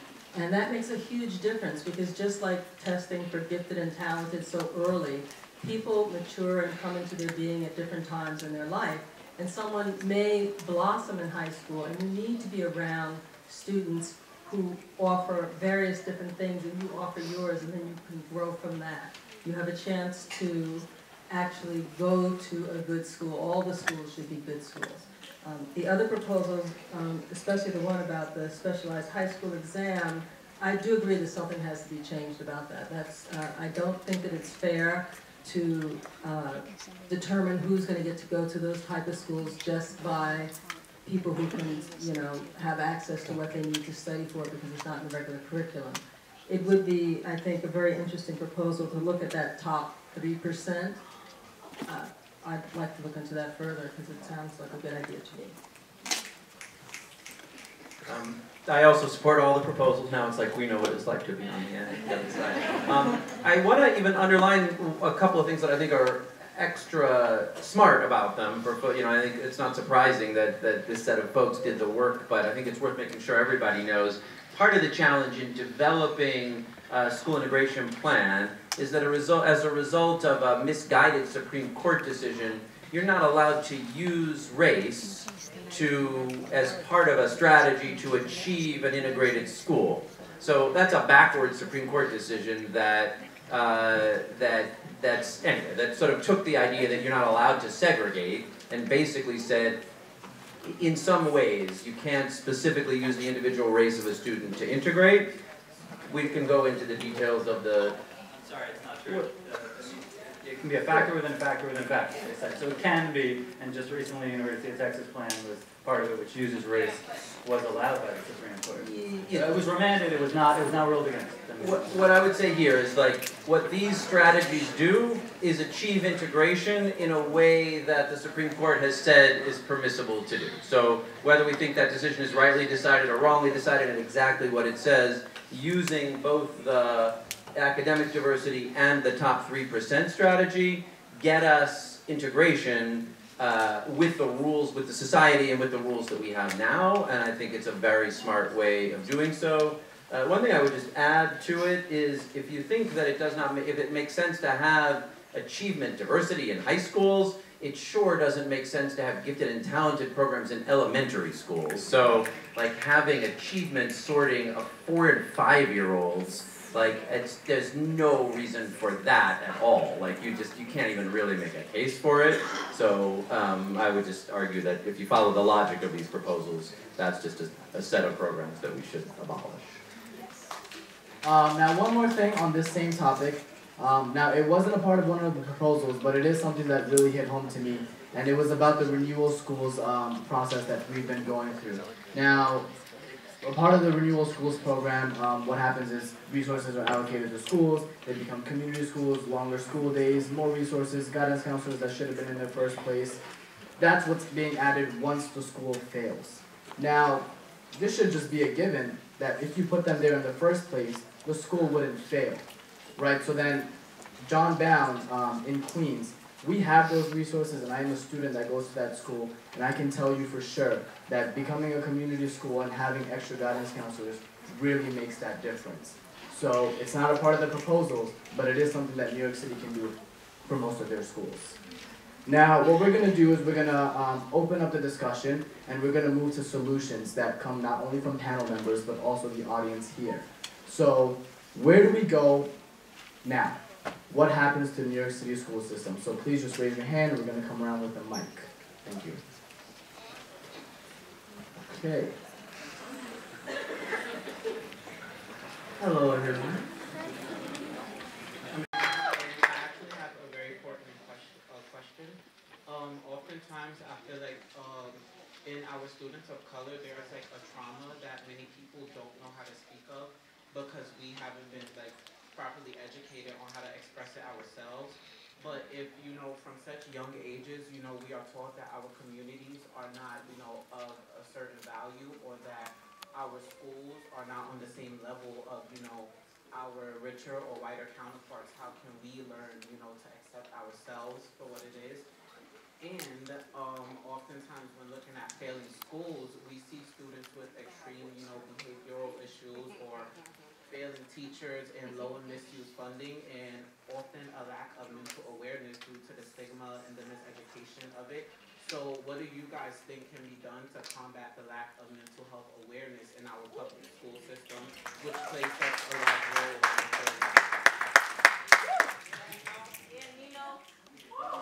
Any more solutions? Do we have anyone that has a solution? We're going to come to this side. Oh. I apologize. Well, I'll respond about the mental health question that you had. I think that it's really important that schools, especially now with the community schools, you can see that it makes a big difference when there's enough guidance counselors and So those sort of resources need to be made available in the schools to all of our children, because once you're having the proper counseling, they can actually deal with the issues, and there needs to be training for the teachers. There are some schools that are set up this way. And then the kids who really have mental health problems that need to be dealt with further, they can help to identify that and get them and their family to those resources. It's really important to not ignore it. So the fact that you highlighted it as an issue, it's an issue that takes place not just in schools, but in the workplace and other places. Yeah, also I think, just to address your first question, the idea of culturally responsive education is something that's hugely important when we're talking about integration. Seeing yourself reflected in what you're learning in your curriculum is vital, and it's definitely something that has not been going on. You know, that our current kind of school, that the current education that students are receiving is not culturally responsive, but I think definitely when we're speaking about integration, we have to think about more than just kind of just representation, but also what's happening within the school, what's happening within the classroom, what is the kind of the curriculum like, what are the relationships with students like, teachers, whatnot. So that's a really important question. And then also to touch on your second question, yeah, I definitely think there needs to be a lot more mental health resources available in schools, especially in schools where there's high concentrations of students who have experienced trauma, and also just a general like destigmatization of mental health issues. So yeah. I would add that, you know, what happened on this stage prior to this panel, not this panel isn't great, but you know, is good evidence that under the right circumstances, education can be used as a vehicle for people to learn to write and speak and think together with other people in a way that is part of healing things that are broken. And like that's part of what social and emotional learning in schools can be, is like what happened on the stage here, in which people kind of come to discover themselves in relationship to others, learn to build on those schools and those skills, and more of the kinds of jobs we need people to have are folks who develop and build those skills. So that's part of what can be in, I mean, when we say culturally responsive education, some of that is making sure everybody's histories and cultures are taught and the teaching staff represents it, but some of what I think we mean is that the skills we're building together are the kinds of relationship building and the kind of trying to heal broken things together that are a lot more of what we need people to be able to do in the work world eventually. Yeah, I completely second what everyone said. I can testify personally. I'm taking AP Art History now, and a few years ago, the AP Art History exam was rewired to include a lot more Latin American and African and Native American art, except my teacher refuses to teach that in class. He only teaches European art, so Impressionism, Mannerism, and then at home we have to study the African art or the South American art on our own. He makes us go on Khan Academy and we have to learn it ourselves, and as the AP exam comes up, we simply don't know half of the material because he only knows this European art. And that is inexcusable. The AP Art History exam has been perhaps 3 years ago rewired, and he still doesn't know this material to teach us. So teachers need to be aware of cultural representation. Yeah, and I think, and I'm not sure of the exact statistic, but when a black student doesn't have a black teacher for elementary school or middle school, they're disproportionately more likely to end up in jail, and that is completely crazy. We need to have representation in the classroom so students can, yeah. Thank you. Students must see themselves in their teachers. Thank you. All right, so now we're going to go to a student for another suggestion or solution. Here you go. My name is Megan Barry. Alright, my name is Megan Barry. I'm also a student at Democracy Treschan High. So I have a solution rather than a question. So I think that a big part of education equity when we're trying to fight it and addressing it is addressing the social issues surrounded by education and how that impacts the classroom. So I think that basically we need to call a spade a spade. Let's talk about things like lack of knowledge on financial literacy. Because as a student that is about to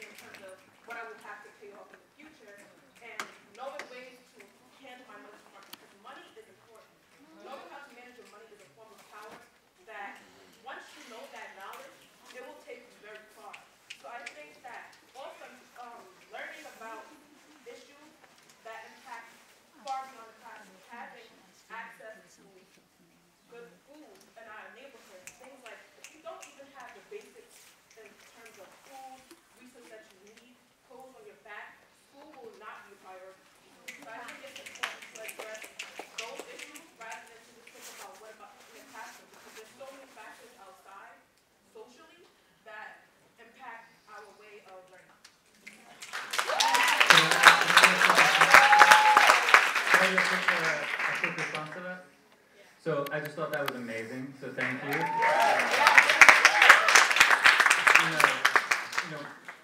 Brad really talked about, school should look like what this is, right? Why isn't this happening in school? And even more, like, why aren't you getting the skills that you need to be successful later on? So, you can think about, so why does it happen?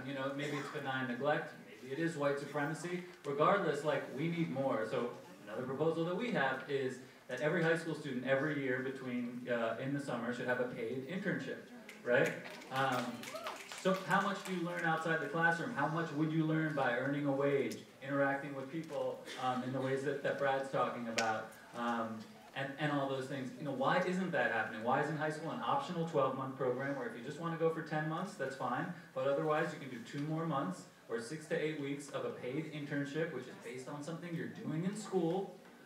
It wouldn't cost that much more compared to what we're already paying each year. And think about, you'd come back to school energized, you'd have stuff to work on in class, you'd have a whole set of relationships and things like that, you'd have money in your pocket, you'd be able to support your family and save for college.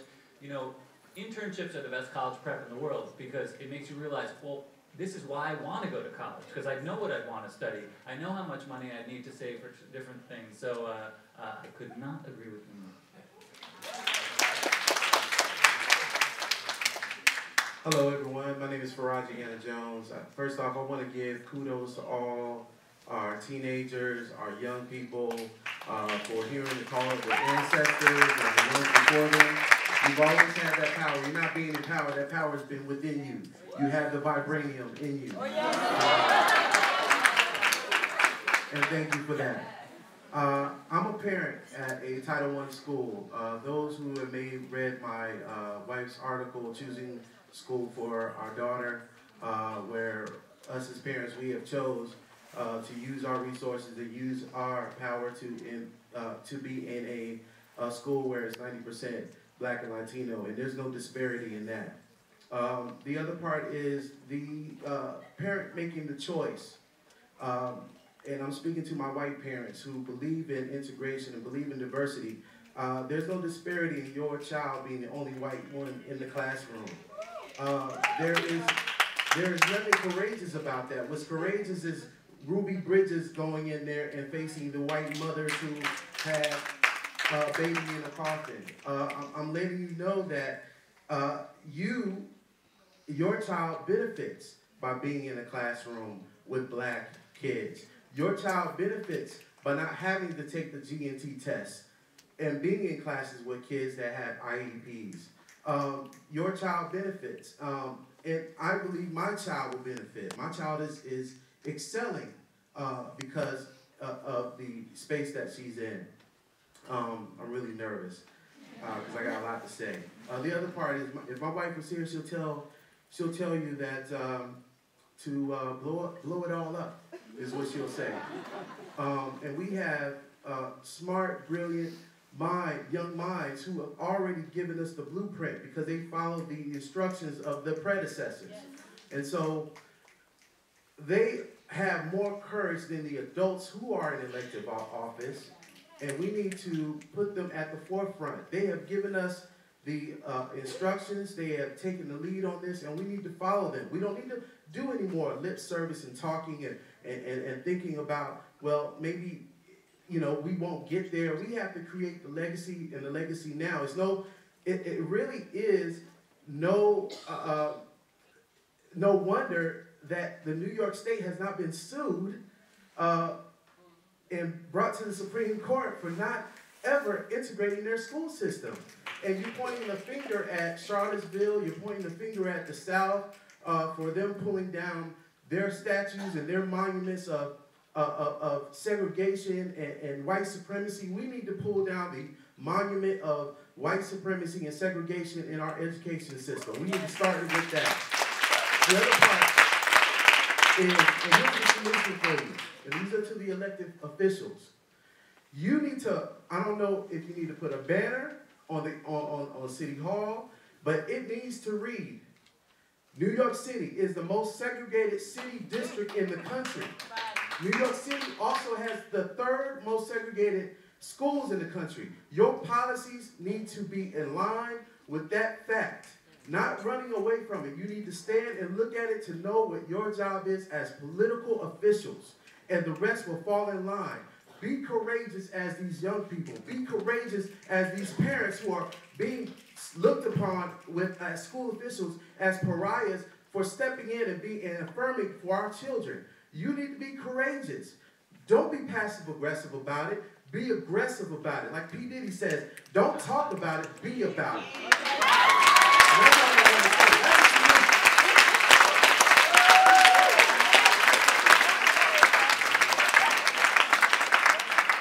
Okay, so we're going to go to our last comment. I'm going to pass it down this row. Please just pass it down.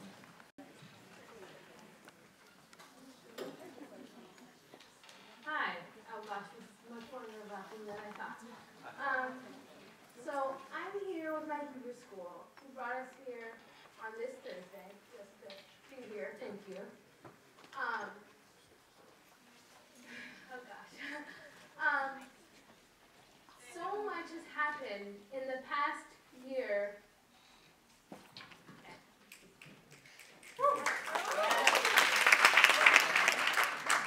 So much has happened in the past year with kids and young people searching for their rights. Just a few weeks ago, a lot of us walked out in support of, against gun violence, and it was the most amazing thing I've ever been a part of. Just walking out with all of my fellow middle schoolers. I'm in 7th grade, and I am so, I can't find my words.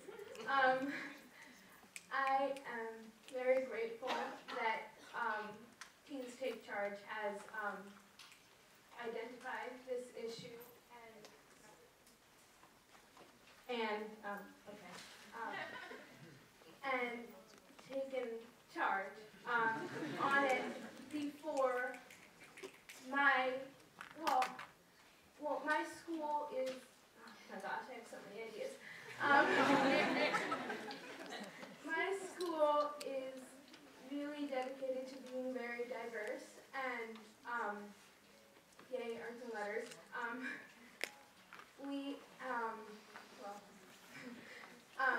A lot of the, I don't know what to say. I'm so grateful that you guys have worked on this way before I get to the high school, and we can continue, my classmates and I can continue to work on this with the foundation already started.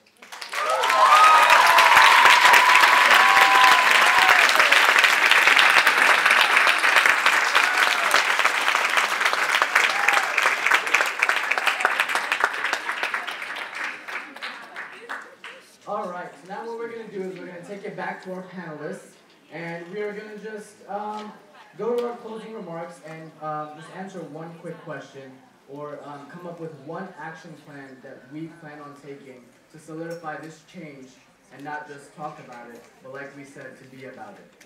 Okay? So we can please. How many people here are from District 15? Any District 15 parents and students?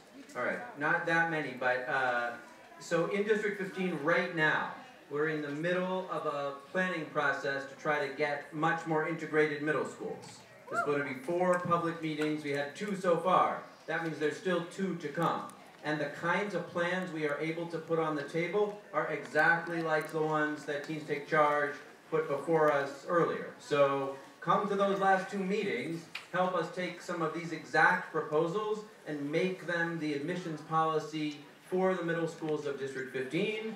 And I'll just add that in addition to admissions formula, we are trying to think about making sure that what happens in those integrated schools once the new admissions formula is in place reflects the kind of culturally competent and supportive and more reflective education. So, but we need more voices. The first 2 meetings have been good, but not good enough. So my one action step would be, if you're even close to District 15, come out to those last 2 meetings and help us bring home a new plan that we can implement next fall in District 15's middle schools. I'm totally blown away by the power and the words of the teens today, and feel that we're in really good hands with these plans that you've put forth. I would say just activate more young people, spread the word and get them involved in what you're doing. Brad mentioned what's happening in District 15, but they're also having diversity town halls in each of the 5 boroughs. They just had one in Brooklyn, I guess it was this week, and they have others coming up, and you can go to one in another borough. So I would say, and there's also like an email that you can send ideas into. I would just suggest that everyone use whatever channels that they have, reach out to your elected officials, let them know that there's a lot of power coming from people who want changes in the system.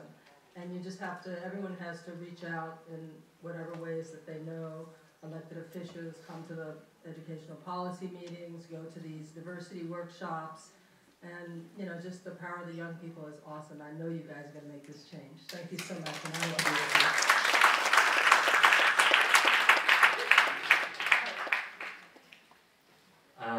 Thank you so much for letting me be here and get inspired by you guys. The only thing I think should happen now is I hope the young people here just don't take no for an answer. Just keep going over, Nelson, one line he talked about was, he said that students that need saving, it's the adults that need saving, and you need to save us. So you're our only hope. So please don't take no for an answer and keep fighting. I have a really simple suggestion for you all, which is to talk. Talk to people in your community, in your school, if you're a parent or a student. Talk about what we're doing and talk about what's happening, because what we need is people to know about this, to care about it, and to get excited about it. And from there comes more and more action. So I know that sometimes engaging with these issues is complicated and it's difficult. So that's a really simple thing that everyone can do. And so I hope you all do it.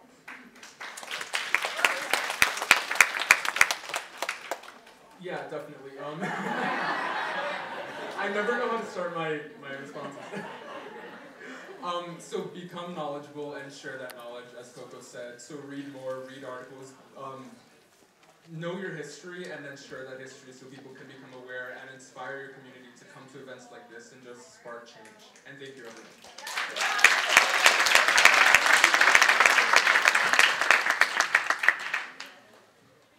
I think that, I'm speaking to, I noticed that a lot of the people in this room are white, and so I'm speaking to, the white parents and the white adults. Don't walk out of this room and forget everything that has happened. We participated in the walkout as well, and I marched with the protesters on March 24th, on Saturday. And what we don't talk about is how, we marched, but we weren't marching for the students, the black and brown students who lose their lives every day to gun violence.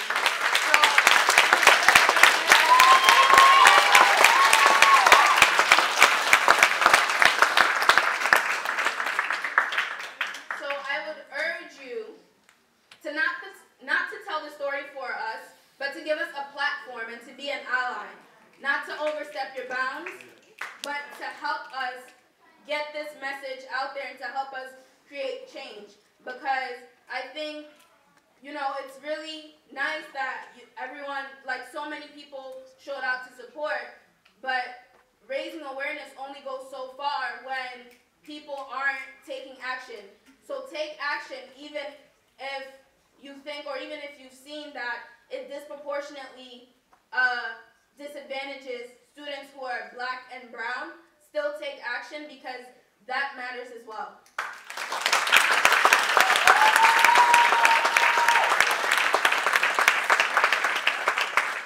So I'm going to make one quick remark, and that is very similar to what everyone has said. Students make up the population of the New York City Department of Education. We are the 1.2 million bodies that represent New York City. So if there's anyone that can make a change, it's us. So for every student in here and for every parent in here, encourage your child, encourage your fellow peers, encourage your classmates. because I know everyone has tons of friends on Snapchat, Instagram, and Facebook. Get the word out. Encourage your friends not to sit and twiddle their thumb, but to stand up and use their voice.